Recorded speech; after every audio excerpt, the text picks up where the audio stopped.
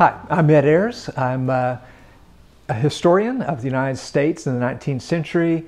I'm President Emeritus at the University of Richmond, and I'm working now to see if we can't make history teaching more interesting. My mom was a fifth grade teacher, and I told her I was going to go to graduate school in history, and she said, "Well, what for, honey? We already know what happened." And I think that's the way that a lot of people think of history, that we already know what happened. You got it all laid out there in the textbook. You got the multiple choice tests, seeing if you memorize what we told you. And I've sort of devoted my life to telling people, that's not really the way history is. History is questions. It's not answers. And so for 27 years, I taught at the University of Virginia before I went to Richmond, and then I taught there as well. So I've taught over 8,000 students. And at college level, I can see that it takes them a little while to understand that what we're trying to do is teach them to be a historian every day. We're all living in history every minute of our lives, but it's invisible. It's like the oxygen around us. And so you can't really tell that you're living in time, except every once in a while something we think of as historic happens. But all you have to do is go back and look at your high school yearbook and realize that you were living in history. That's why you have those really broad collars, or that particular hairstyle you had, or that's why you thought that music was really the best music that had ever been created. That's all history. You're living in that every moment. And it became frustrating to me when I would teach freshmen in college, and they would come in and they say, well, there's only a couple ways to evaluate history. One, is this historian bringing opinion or bias to the story? Because the truth lies in primary documents, and the historian's job is just to convey that truth and put it in the multiple choice test and in the textbook. And I said, no, that's completely wrong. That our whole idea is that historians don't begin with answers. We're constantly looking for new questions. And every single day we wake up, we're standing at a new place on the landscape. Time has changed overnight. There's a new perspective to offer. And so revisionism in history is not a bad thing. It's the natural thing. It's the way things should be. As I sometimes say, I want revisionist history just like I want revisionist medicine. What's the latest thing you've learned? What's the new information you have? What's the new perspective that you bring? So when I finished up my presidency, I thought, what do I really care about now? And I thought, we live in a time where we have this incredible profusion of the internet and all these resources around us, videos such as the one you're watching now. Why can't we use that to invigorate what many students tell me they consider the most boring subject in school, history, and also most useless? Whereas I believe that there's nothing more useful than having some idea of where you stand in the flow of time, how it is that you came to be yourself, the shape of your family now and to come, how not just the politics, which people often equate with history, are changing in your time, but how the very fabric of your life is changing. So I thought, how could we share that perspective with younger students? Something that I can reveal to students in college or graduate school, but that is somehow not evident to them when they're in middle school or high school. So it turns out, in the early 1990s, I sort of stumbled into being one of the first historians to experiment with what the World Wide Web might be able to make available. And we created this basically crazy archive of every piece of information about every person who lived in a northern community and a southern community throughout the entire era of the Civil War and Reconstruction. And it's called the Valley of the Shadow, and frankly it won a bunch of awards and got attention in the New York Times and all these kinds of things. And the whole idea was, here is all the evidence on which I'm going to write 2 books, which ended up being over 800 pages long.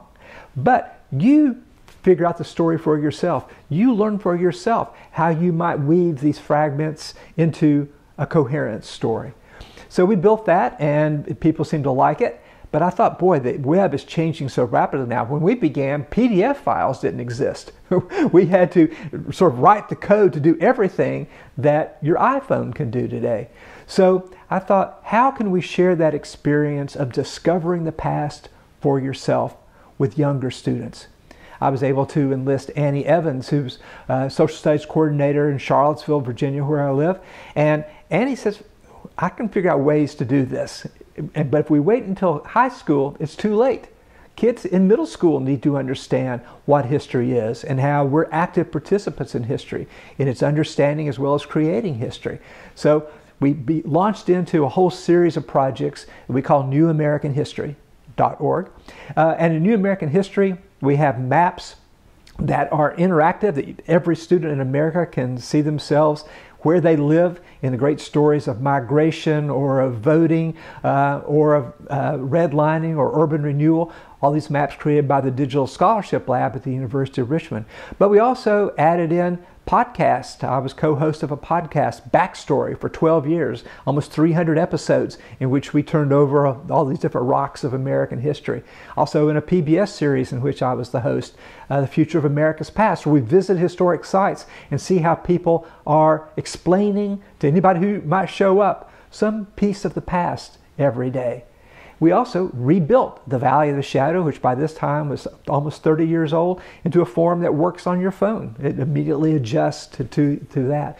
And the whole idea is that we want you to be a participant in understanding where you stand in American history. So as I thought about, so I've written books and I've taught all these students and I've been a president, what do I really care about? And what I really care about is having students understand why history matters and why it's actually interesting. Because sometimes students would say, I'm just not interested in history. And I would say, well, how can everything that happened before today be boring? It can't. And so that's my purpose, is to, and I have a great pedagogical principle, it's very sophisticated. What if we made history interesting? What if instead of just watching a video about history, we put the raw materials for writing your own story in the hands of students? The other thing that I discovered teaching freshmen in college is that they thought history was the stuff in the textbooks, and that history was sort of fixed. But I pointed out to them, every video game you play, every movie you watch, the music you're listening to, all those things are represented in history as well. So I thought of a project we call BUNK, bunkhistory.org, and what it does is curates every day all the way that history is appearing all around us in all different kinds of publications, everything from the trivial to the very heavy, from the funny to the quite tragic. And the idea is that people can realize, wow, I didn't think that op-ed is history. That TV show is history. And by sharing in bunk, and it's named after the Henry Ford quote, history is more or less bunk, he said. The only history that matters is the history we make today. Well, bunk is about the history we make today, the way that it's being presented to you. So the whole idea is to take history out of the box, take history out of these containers in which we shipped it, and instead say, you're living in history, it would be better if you understood history of the past.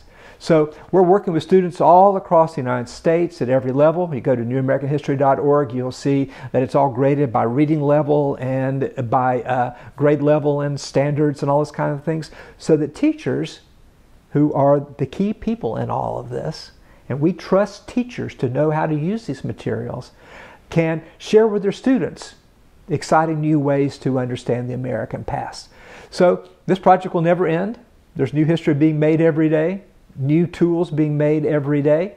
I wrote a book recently, American Visions, that we built a beautiful website that has 1-minute videos that bring to life people in that book that, you know, they're dressed in old clothes. This is in the 1840s.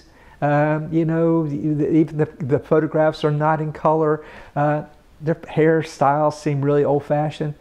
But it turns out they are profoundly interesting. One time they were as young as the students who were watching these videos and reading about them, and they were wrestling with the same issues that students today are.